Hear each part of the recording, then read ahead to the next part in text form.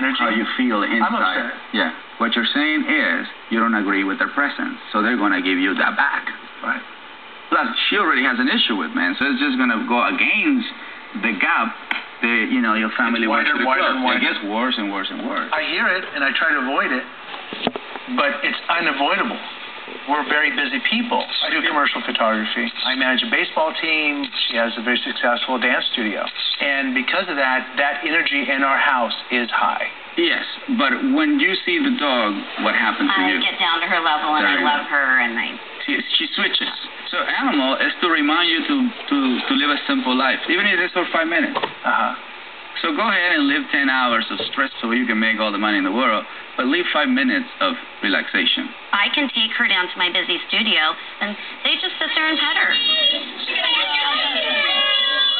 And there's men she'll go up and wag her tail and interact with.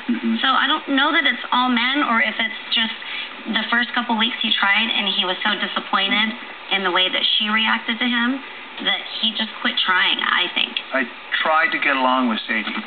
But you always call her my dog. Get your dog. She didn't fit into the timing of having a pet in our home. But that was your plan.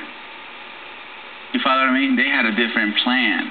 And their plan, perfect. What I heard was, this dog came into the house by not everybody agreed. Aaron and the kids agreed, but not Alan. So immediately the dog senses that there's not an agreement on her being here or him being here. He's told me 3 times in the last 10 months. The dog is putting a wedge between us, and I want her to go. Right. Because she has been telling me she was going to seek professional help. Yeah. I never did.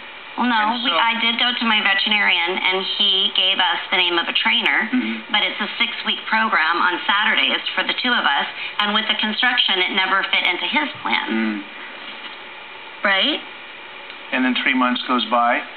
Honey, when are you going to make that phone call?